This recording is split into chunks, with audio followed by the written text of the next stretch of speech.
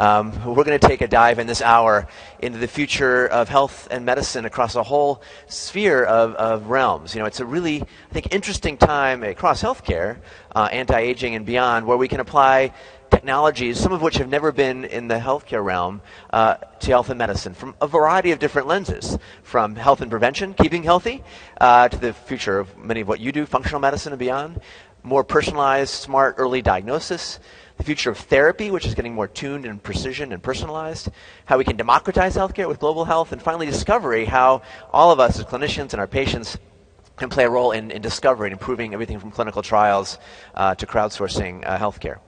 But before we sort of go into the future, it's always a bit of fun to go back to the future. You might remember that just last month was sort of Back to the Future Day, if you remember that movie. I'm still waiting for my hoverboard. And the Cubs almost made it into the pennant. But when you look at the future from the lens of the past, it's sort of an interesting element. And I come from the Bay Area, California, where Kaiser healthcare system started. Back in the 1950s, they made this little movie about what they thought the future of health, medicine, and the hospital of the future was going to look like. Take a quick look. A medical dream comes true under the drive of industrialist Henry Kaiser, who holds the plans of the ultra-modern hospital designed by Dr. Sidney Garfield, director of the Kaiser Foundation. From the admissions office on, everything is streamlined and expedited. The patient's record reaches the doctor before he does.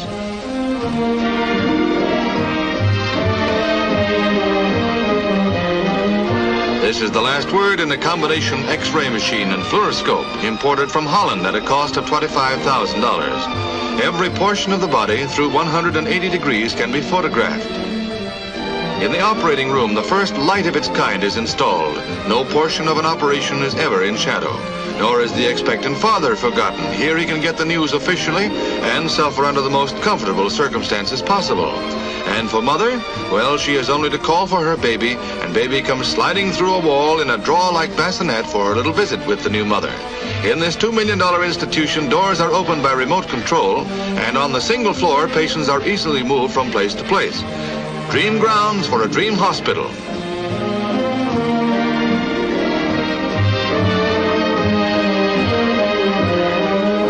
The answer to a doctor's prayer. Answer to doctor's prayers, maybe not the patient's prayers. I'm sure all your medical facilities have hot tubs and swimming pools for the docs.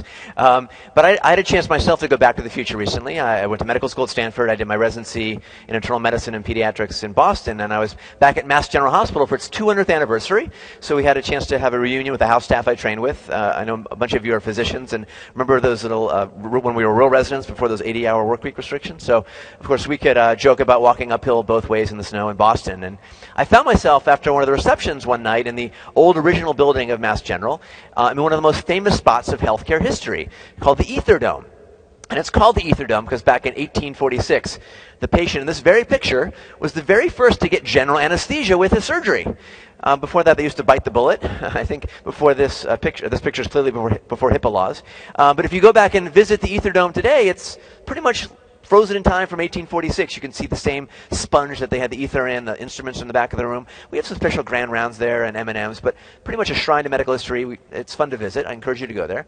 I then wandered down the hall about 4 minutes away to the ward where I spent my first month as a terrified young intern in the mid-1990s, and to my shock and dismay, that was also frozen in time. Some of the same nurses, some of the same patients.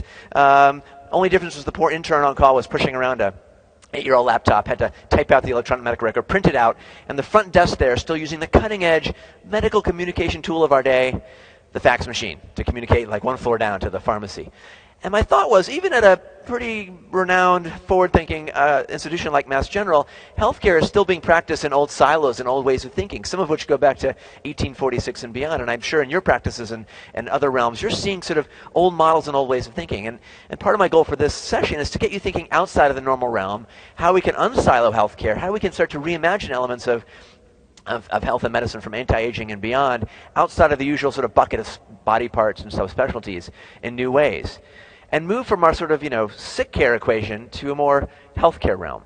Because if you think about our sick care equations today and the way the systems are built, they're very much intermittent and reactive. We get data occasionally from our patients, whether it's a blood pressure, an EKG, maybe their lab values faxed into you from home. We're mostly reactive. We wait for the heart attack or the stroke or the lump to be discovered at stage 3 or stage 4.